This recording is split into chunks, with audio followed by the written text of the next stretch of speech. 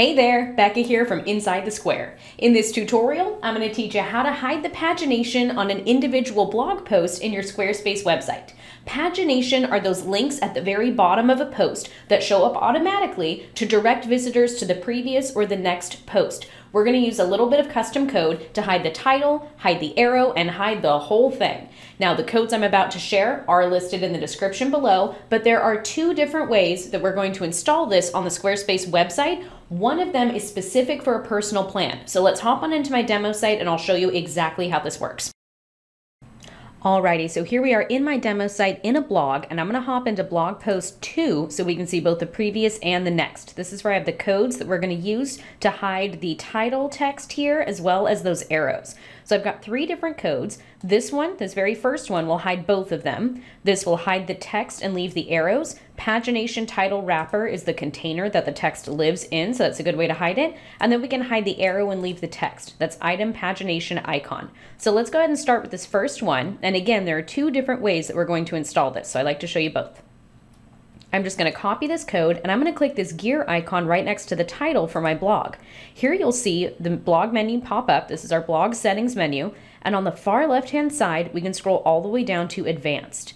Under advanced, the very last option says blog post item code injection. That is going to place code on every single blog post in this blog. So clicking into here, this is where I can add the code. And this part is super duper important.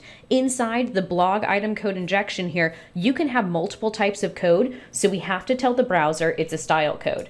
Now I have this zoomed in on the video so you can see. It says left caret, the word style, right caret, then the CSS code that we're going to use to hide the all pagination links there, and then left caret / style right caret. If you're watching this on YouTube, I can't put these little caret symbols in the description, so make sure that you see exactly what's going on here, okay?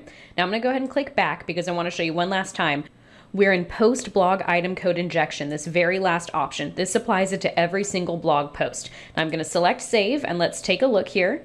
In our second blog post, you'll notice at the very bottom, pagination is gone. Same thing here for the third post. Let's scroll down, no pagination, and not visible in the fourth either. It worked on every single blog post. Now our other 2 options here are to hide the text and leave the arrows, hide the arrow and leave the text. Let's grab this one and I'll show you really quickly, just pressing Control-C on my keyboard here to copy it. I'm going to click this gear icon to go into the advanced menu, select advanced, post blog item code injection, and again between those 2 style brackets is where we're going to want to paste the code that says don't display the pagination title wrapper. That's the container the text lives in. I'll select save and let's check it out. The arrows are there, but the text is gone. Pretty awesome, right? Now let's say we want to hide those arrows, but we are not using a business or commerce plan. If we click on this gear icon and go back to our advanced menu and hop into post blog item code injection, you'll notice this warning here. It says premium feature. This is just for business and commerce plans. If we want to hide this on an individual post, but you're using a personal subscription plan, we need to add a code block. So what we're going to do is take this code, I'm just going to remove it, and we'll select save. Everything will go back to the way that it was. There we go. And let's say we just want to hide the arrows on a blog post, but we're only on a personal plan. I'm going to hop into edit mode on this individual post and click the plus sign right here. This is where I can add a block of code. Clicking code, again, I need to use those style brackets because I can have multiple types of code here. I'm going to say style, paste the code that says don't display the icon. Clicking out of here and let's scroll down, check it out, just the text is left. Now let's say we just want to display the text or hide the text and display just the arrows. Let's do that. That was the second code there, also listed in the description below. I'm going to paste that code in between the style brackets and check it out. Now we just have the arrows, and let's go back to that original code that hides everything. I'm going to double click on my code block here and I'm going to paste it between those style brackets. Now this code content block used to have the word apply as an option. It's gone, so you can just click outside of the content block and it'll go away. But we have hidden the pagination. Now this is super important. I'm going to select save because I want you to notice when we navigate to another blog post, this blog post will still have the text and the arrows.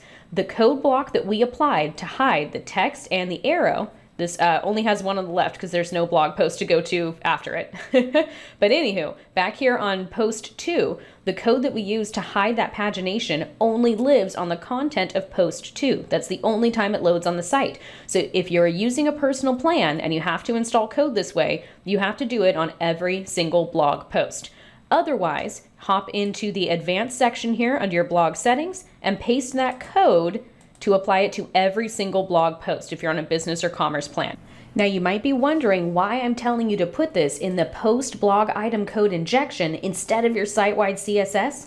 That's because the pagination in a blog in Squarespace 7.1, this code name right here, as well as the text, as well as the arrow icon, that is exactly the same for every single blog on your site, as well as every single project inside a portfolio. So I recommend installing it under the advanced section here inside post blog item code injection so that you're only hiding pagination on the specific blog you're working on. And again, if you're a personal plan, install it on the individual post instead of your site-wide CSS.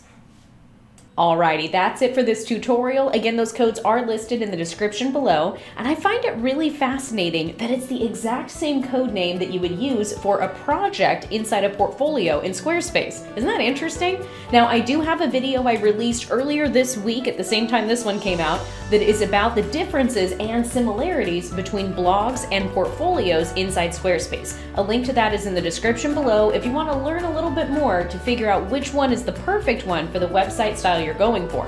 Now that's it for this tutorial, so thank you so much for watching. I hope you learned something awesome, and most importantly, have fun with your Squarespace website. Bye for now.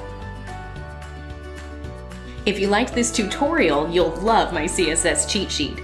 I put all of my pro tips and custom codes specifically for Squarespace into one PDF, and you can download a copy right now at insidethesquare.co/CSS. That's insidethesquare.co/CSS.